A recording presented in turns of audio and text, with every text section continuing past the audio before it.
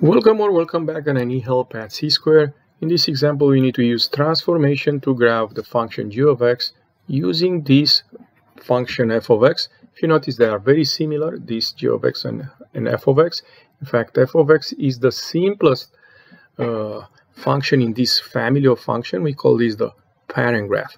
And if we notice, what is the difference here? We add 2. That send me to these rules in this table. And I'm going to go with the second one, which says move up 2 units. Okay, move up 2 units. That's the thing I expect on the graph. And the graph of f of x is shown here. This is 1 over x squared, this green graph. And like I said, the other graph is going to be the same like this, just move 2 units up. That's what I expect to see, which I'm going to see it in the next picture. You notice this is move 2 units up, the horizontal asymptote. Move up 2 units, the whole graph move up 2 units.